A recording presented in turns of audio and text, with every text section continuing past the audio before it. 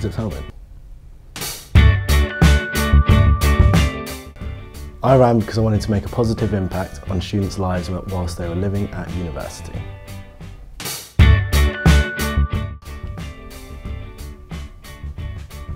Incredible. I'm definitely most proud of the Winter Spectacular. It was a really great event. Me and Jack really did a good job, and hopefully it becomes a yearly thing, leaving a legacy and all that jazz. I didn't expect to do when I got in the role was being about 5 metres from Lethal Bizzle. Dench.